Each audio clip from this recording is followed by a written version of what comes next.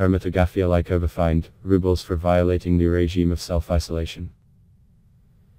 The Turochaksky District Court of the Altai Republic ruled to award an administrative fine of rubles to Hermit Agafia Lykova. She violated the mandatory self-isolation regime previously introduced by the region's authorities. As the editorial office told the court's press center, Lykova was detained by police at the entrance to one of the shops in the village of Yailu. Every year before Easter she goes to this store for shopping. It was established that citizen Lykova A.K, born in 1944, refused to comply with the lawful demand of police officers.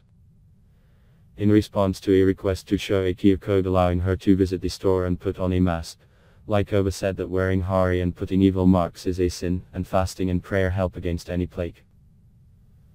A protocol on an administrative offense was drawn up, the court decision said. The police officer who drew up the report said that Lykova did not know about the epidemic of a new coronavirus infection. This news did not cause her surprise. According to her, this is the Lord's punishment for the whim of demons and the Antichrist lies. Agafia Lykova was born and lived all her life on the capture of the old believers Lykova in the mountainous region of Caucasia. She leaves her place of residence once a year, when she sets off on foot for 50 kilometers to the nearest village for Easter supplies. The village is located in the neighboring Republic of Altai. The Lykovs lived in a built hut on the banks of a mountain tributary of the Hermit River. They were engaged in hunting. They didn't have firearms. On the trails they dug hunting pits.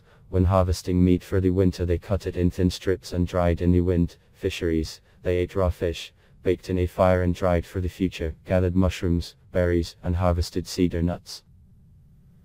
Potatoes, turnips, onions, peas, rye, and hemp were grown in the garden. They did not know bread. All the years of hermitage, the Lykovs had no salt, which, according to their admission, delivered true torment. They were engaged in hemp spinning and weaving for the manufacture of clothing, which the Lykovs had homespun and woven on a handloom. In summer they went barefoot, in winter in birch bark shoes, later from leather, when they learned to make skins. For fire they used a chair and flint. Fame for the family was brought by articles in the newspaper Komsomolskaya Pravda, written by the journalist Vasily Peskov, who since 1982 often visited the Lykovs. Based on the results of these visits, he wrote the book The Dead End, which was repeatedly reprinted and published in several foreign languages. Agafia Lykova was born into a family of old believers of the Chapel Consent, Lykovs who fled to remote places of the Siberian taiga from persecution on faith. Father Karpasipovich Lykov, mother Akulina Karpovna. Since the late 1930s, the Lykov family lived in complete isolation from civilization. After 1946, the Lykov's permanent place of residence was the bank of the Abakan tributary of the Hermit River. In addition to his father and mother, Agafia Lykova had a sister and two brothers, Savin, Natalia, Dmitry. Agafia was the most literate in the family of hermit old believers. She was entrusted with conducting a home church service. Agafia's mother, Akulina Karpovna, died in 1961. The Lykov family opened for civilization in 1978. Geologists who explored this area of Siberia entered the Lykov's capture. At the time of the discovery by scientists of the Lykov farm, the family consisted of 5 people. In October 1981, Agafia's brother Dmitry died, in December his second brother Savin died, and another 10 days later Agafia's only sister, Natalia, died. For 7 years, Agafia lived with her father Karpasipovich, who died on February 16, 1988. After the death of her father, Agafia contacted her relatives, whose relations, however, did not work out. In 1990, Agafia Lykova moved to the Old Believers Convent, belonging to the Chapel Consent, and went through the rank of cover, tonsure in a nun.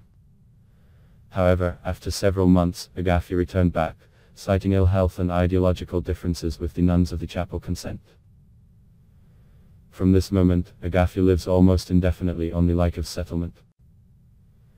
During this time, she was visited by many travelers, journalists, writers, representatives of religious communities of different faiths. Agafia also had novice monks and volunteers who helped with the housework. Agafia was in correspondence with local authorities and often asked for help. The former governor of the neighboring Kemerovo region, Oman Tuliev, repeatedly ordered to deliver everything necessary for the hermit, as well as provide medical assistance. Observations of the family from a medical point of view were carried out by the Dr. Igor Pavlovich Nazarev. In his article in the newspaper Trud, he expressed the opinion that the cause of the death of Tatrai, Savin and Natalia was the weak immunity of the Lykovs due to lack of contact with the outside world, which led to pneumonia when infected by visitors. A blood test of Agafia and Karpasipovich showed the absence of antibodies to most pathogenic viruses.